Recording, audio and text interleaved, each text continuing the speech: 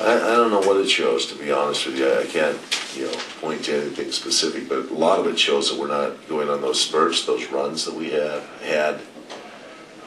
There's little things. I mean, just the minor things. Kobe on a 2-on-1 or 2-on with his trailer.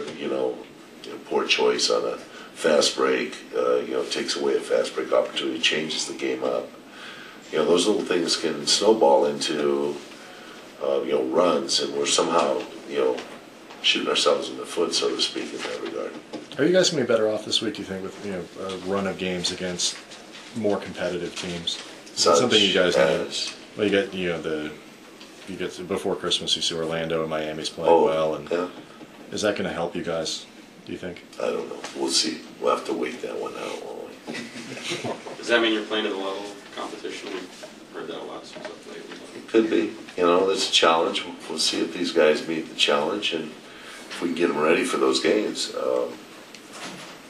Right now, it doesn't seem like our quickness or our execution speed is there that I like. Any idea why? Christmas Blues? No, I think the ball, I did put Christmas Blues on their party. They've had 2 parties in consecutive days. They have a 3rd one tomorrow. But, I seem to think the ball stays on one side of the court too long, or it gets hung up and we're not, just executing, which is a big part of our offense, is to swing the ball and start to execute.